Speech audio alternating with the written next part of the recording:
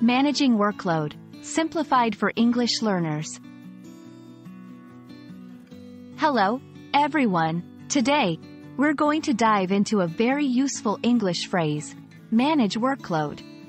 This is a phrase you might hear often in a professional or academic context.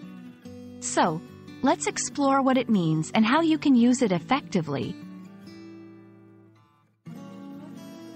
Manage workload refers to the process of organizing, prioritizing, and completing tasks or responsibilities that you have been assigned. It's all about handling your work efficiently without feeling overwhelmed. Let's break it down. 1. Manage.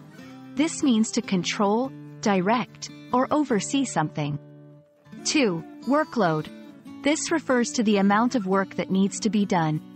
So, when we talk about managing workload, we are talking about effectively controlling the amount of work you have to do. Managing your workload is crucial because it helps you avoid stress and burnout, meet deadlines effectively, balance work with other aspects of life. Here are some tips. 1. Prioritize tasks. Identify what's urgent and important. 2. Plan. Make a schedule or a to-do list. 3. Set realistic goals. Don't overcommit yourself. 4. Take breaks. Short breaks can boost productivity. 5. Seek help if needed. Don't hesitate to ask for assistance.